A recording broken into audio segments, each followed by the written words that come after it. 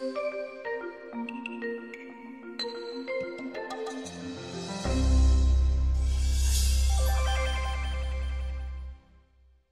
modern state of our critical infrastructure in this nation is rapidly evolving. It's moving to a more distributed paradigm than it previously was.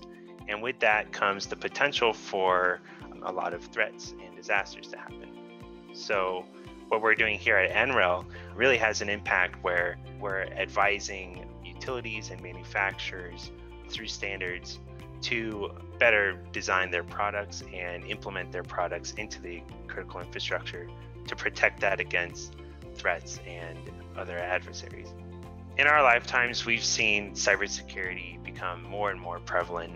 It's really something that's not going anywhere, and I'd encourage you to get interested in it and keep working at it, and hopefully we'll see you here at NREL.